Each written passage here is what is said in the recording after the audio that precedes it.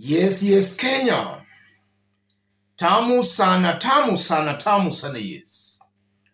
We might start seeing Joho and Junet Mohammed in Azimio's political rallies. Yesterday, Raila shared out some posts. Raila Odinga had a refreshing lunch with my brothers, Tuko Imara. And then you are seeing Junet Mohammed, Oparanya, Raila, and Joho. And also ODM party shared out this. The ODM party. ODM leader, His Excellency Raila Odinga, this afternoon held a consultative meeting with his deputies, Honorable Wycliffe Oparanya and Honorable Hassan Ali Joho, during which they discussed party matters and the ongoing people's consultative forums being pushed by the Azimio la Umoja One Kenya coalition. Also present was National Assembly Minority Whip, Honorable Junet Mohammed.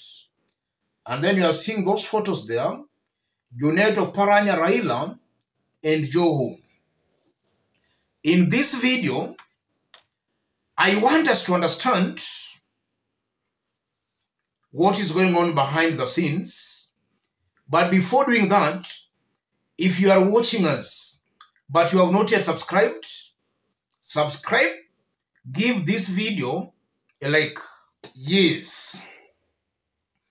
Those photos were shared yesterday at a time we saw 9 ODM MPs meeting William Ruto at State House, Nairobi. And I personally believe that was deliberate to achieve some political objectives. The first objective, Raila Odinga was using the meeting with Joho and Junet Mohammed to actually thwart the impact of the ODM members of parliament meeting William Ruto at State House. And you know, if you study William Ruto's politics is based on perception. Ruto wanted to use that yesterday's meeting to create a perception that Raila Odinga is finished politically. Or rather, Raila is getting finished politically. So Raila, to counter that, he brings in Junet Mohammed and Joho into the picture to create this impression that as others might be leaving, others might now be changing their positions and now becoming stronger in the party. If maybe they had some other plans, they are now making a U-turn and they are now just affirming their support in the party. I believe that's the first objective Raila wanted to achieve by sharing out that.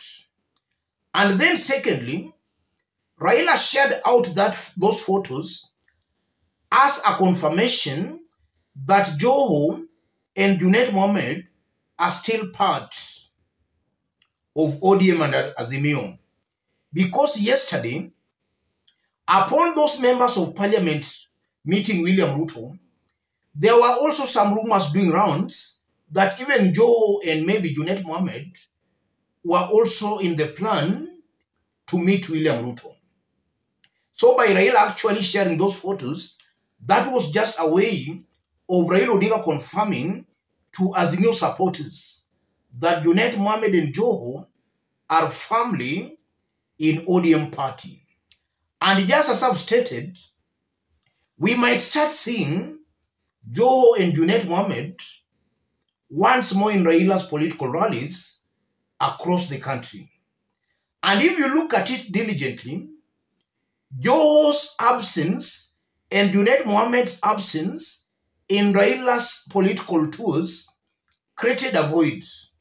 And that void, no leader around Raila Odinga could fill that void. Because listening to Junet has a way of actually hitting it, or rather shooting straight, hitting it to the point. Junet has that kind of a talent.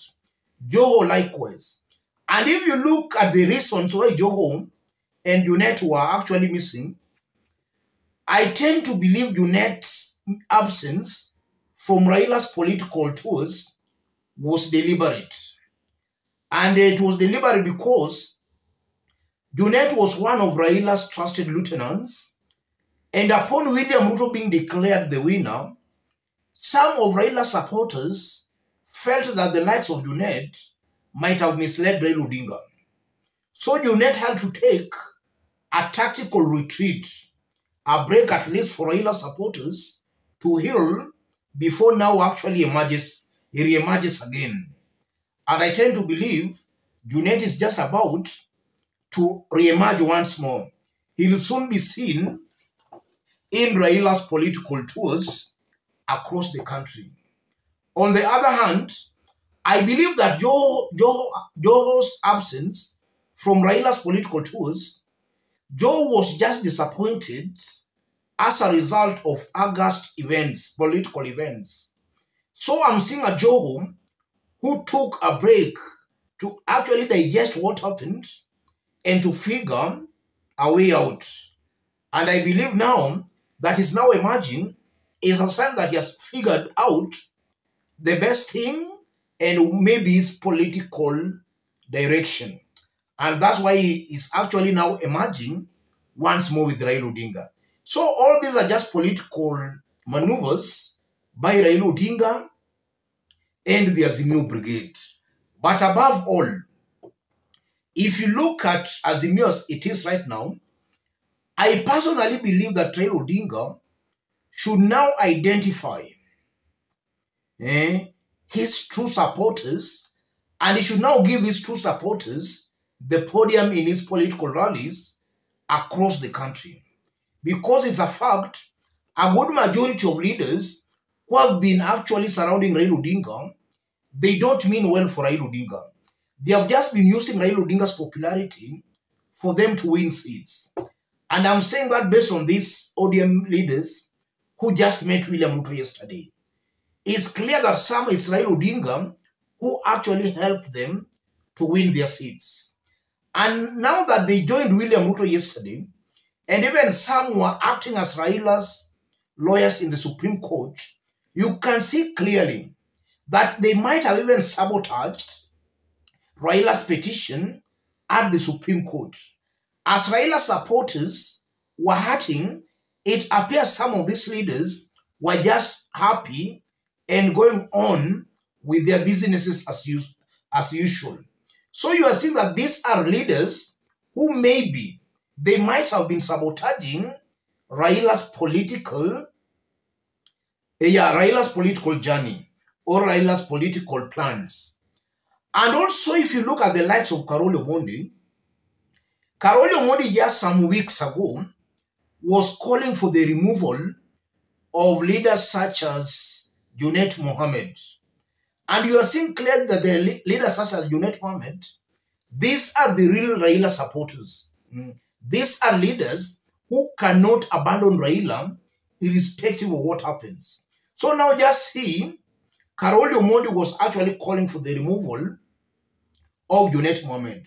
I'm seeing a pattern emerging there where there was an elaborate scheme or a deliberate plot to make sure that any leader who is a true Raila supporter is actually removed around Raila Odinga. Raila's true supporters. For Raila Odinga to be exposed. And for the time Joe and Junet have been actually missing, you are seeing that actually Raila has been exposed.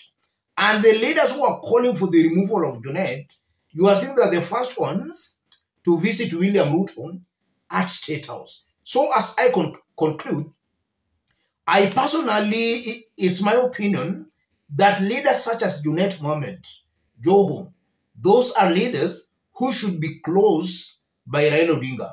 Not these other ones just talking aimlessly, but inwardly they don't mean well for Raila Odinga. Let me stop it there, ladies and gentlemen.